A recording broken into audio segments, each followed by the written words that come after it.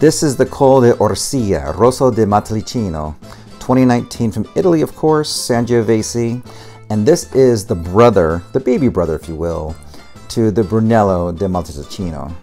So what's cool is that this one comes out way before the Brunellos. The Brunello will wait like another 2 or 3 years to age before they release them. And in the meantime, you get to you do drink the same fruit basically in this bottle for $25.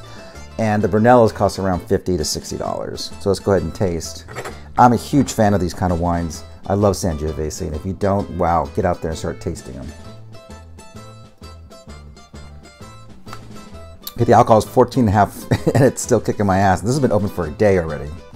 But it's got tobacco in it, cherries, and a little bit of like, dried strawberry. So for $25, go ahead and grab some. Salud, like and follow. Talk to you soon.